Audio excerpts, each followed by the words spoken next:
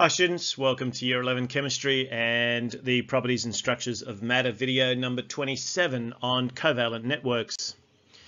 In this particular video we're going to be able to contrast the ionic networks from the previous video with covalent networks, and this is going to link quite nicely into some of what we talked about earlier with allotropes.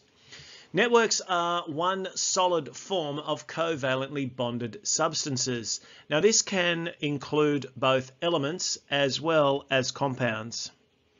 The best covalent network element is the one we were talking about in the previous video, diamond.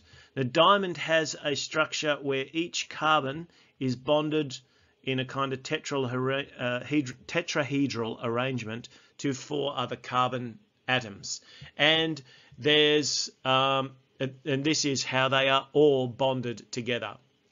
It is a network because, like ionic networks, it just goes on, and I could sort of identify the carbons that are coming off each of these, and they'll just keep going.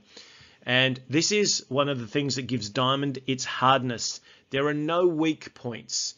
There's nothing between any of the carbons that is any stronger or weaker than any others, and therefore if you think about the analogy that any chain is only as strong as its weakest link, there are no weak links in diamond.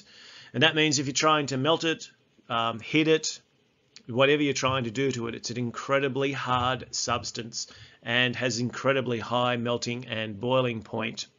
Now, if we contrast with something like graphite, one of the differences with graphite is it's very strong within a plane.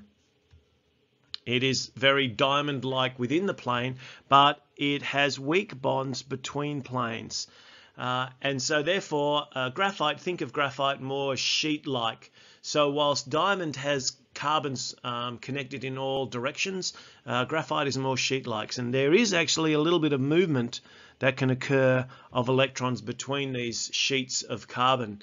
And as a result, graphite actually is a conductor of electricity, which is an unusual property for a covalent network. This is another very common covalent network that I've included on this slide. This is silicon dioxide.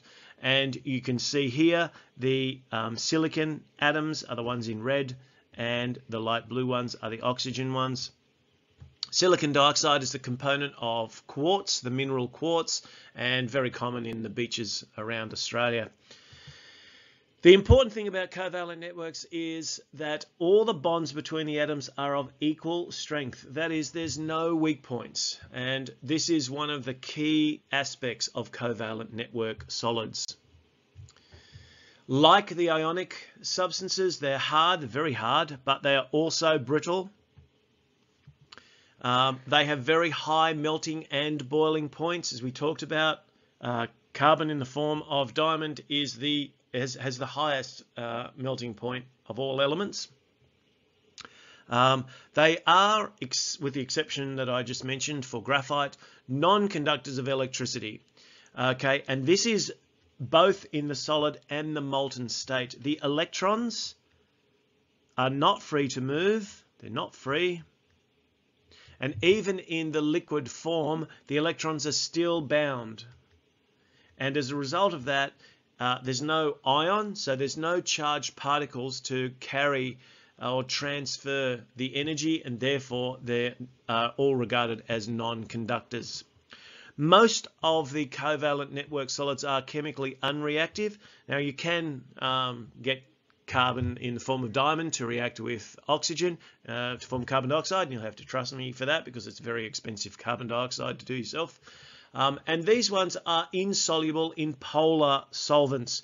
One of the important things is that we have a rule about solubility, which we'll look at a little bit later in the course, but to just tell you now, like dissolves like. So polar substances in polar and non-polar substances will dissolve in non-polar. Okay, and this is great because otherwise all of the sand in the beaches would dissolve every time the waves came in, so they don't. because they're insoluble in water, and of course diamond is as well. Contrast the covalent networks with the ionics so you get a bit of a sense, and in fact it's not a bad idea to start building a little table, a comparison table, just so you have each of these different types of solids compared side by side in terms of their structure and bonding and also their properties. Thanks for watching.